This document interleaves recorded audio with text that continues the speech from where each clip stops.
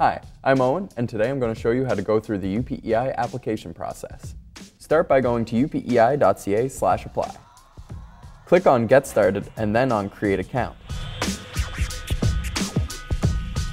On this page, start off by filling out your contact information, and then your enrollment information. You need to apply to one of our faculties, but it's okay if you don't know what you want your major to be in. For example, if you're applying to the Faculty of Arts, you can simply select Bachelor of Arts Undeclared. Finally, add a password and a password verification question in case you need to reset it later. Once you're logged on, click Apply Online, start a new application, and work your way through the next few pages until your application is submitted. Once your application has been processed, you'll receive an email inviting you to pay a tuition deposit and reserve your program spot. After your deposit has been processed, you'll receive another email with login credentials for MyUPEI that will allow you to access the entire portal.